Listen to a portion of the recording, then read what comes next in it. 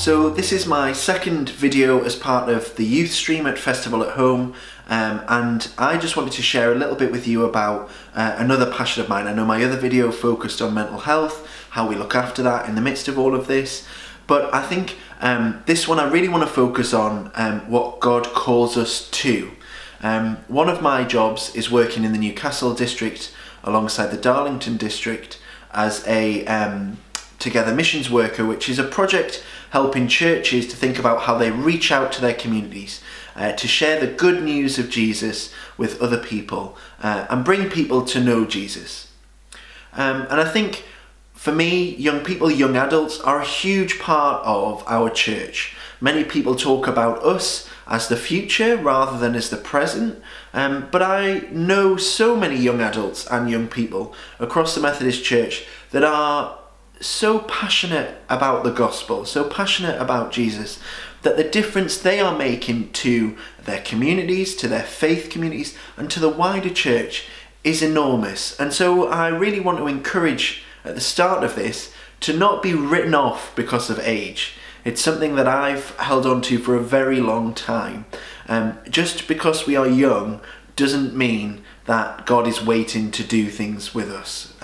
God wants to work with us, to encourage us, to bring other people to know him through us from the get-go.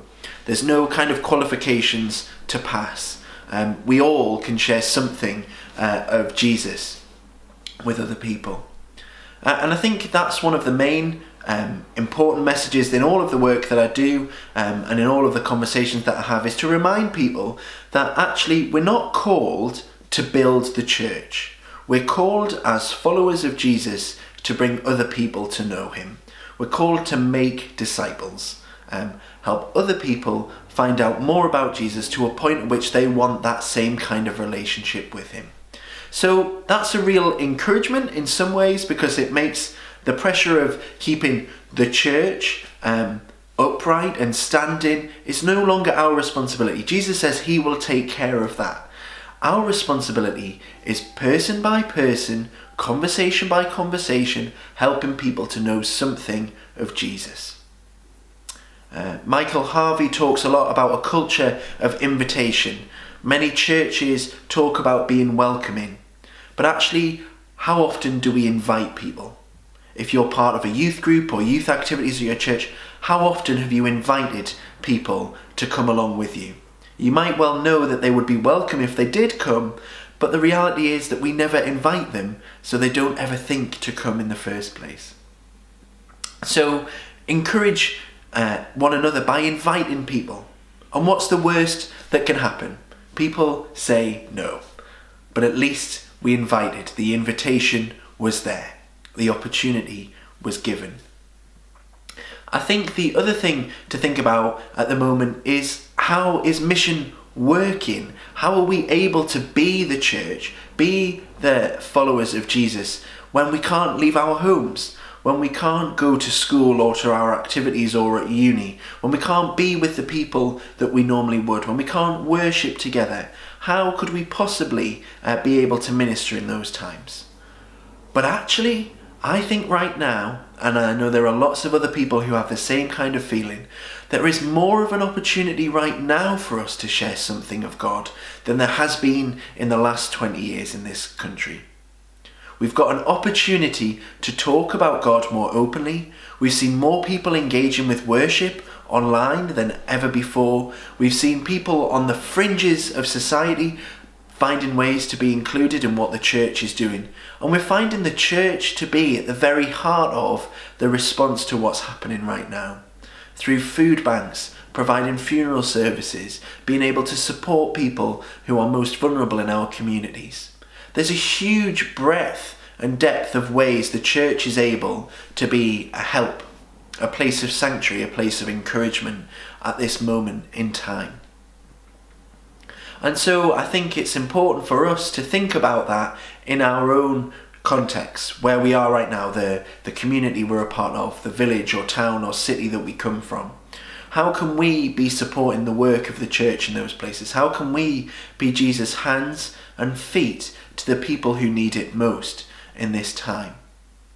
Is it words of encouragement? Is it supporting social action projects? Is it getting involved in community initiatives where it's safe to do so following the guidance from the government? There are so many ways that we can get involved, and they will be different for every person. So I encourage you to look in your own ways at ways you might be getting involved. One thing that you might want to think about doing is looking up the Talking Jesus course. That's normally something that churches deliver and you can pay to attend, but at the moment it's being offered online for free.